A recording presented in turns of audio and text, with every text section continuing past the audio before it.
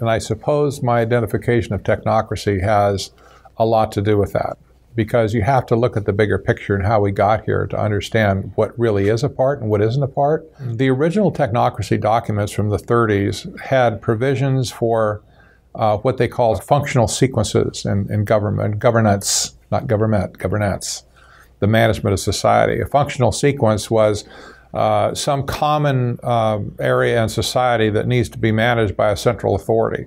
Healthcare would be a good example of a functional sequence. Manufacturing would be a functional sequence.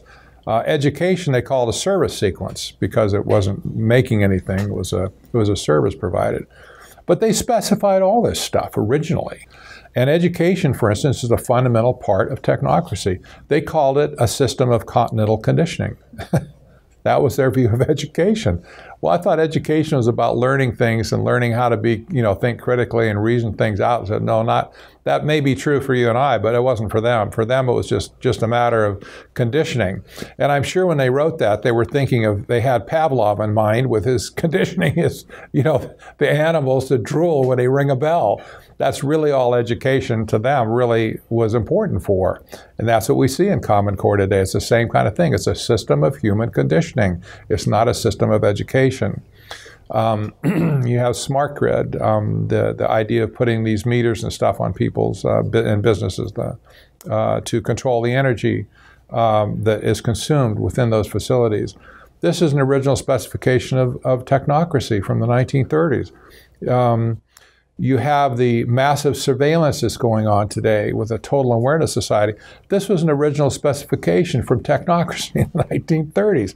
You cannot manage what you cannot monitor. That's an engineer's mindset. People need to think like engineers. You can't manage what you cannot monitor. Can't control it. So you have to manage it. Well, what do you need to monitor? Well, I need data. That's what they'll say. Oh, we have to have data. Well, what kind of data do you need? Well, I need everything. How much data is enough? Though there's no such thing. There's never enough data. You always need more data. So what do you need? What kind of data do you need? Well, we need, if it's an economic system we're managing, we need to have all the financial records. We need to know what's in people's minds psychologically, what they want to buy, what they want to do with their lives. We need to have all their health records because, that's important to manage the health of the society. They need all the education records, like Common Core collects 400 data points on students now, becomes a permanent part of their record forever. It'll follow them until they die. All of these things come from the same source. They were all specified and talked about in the Agenda 21 document that was produced by the Rio Conference.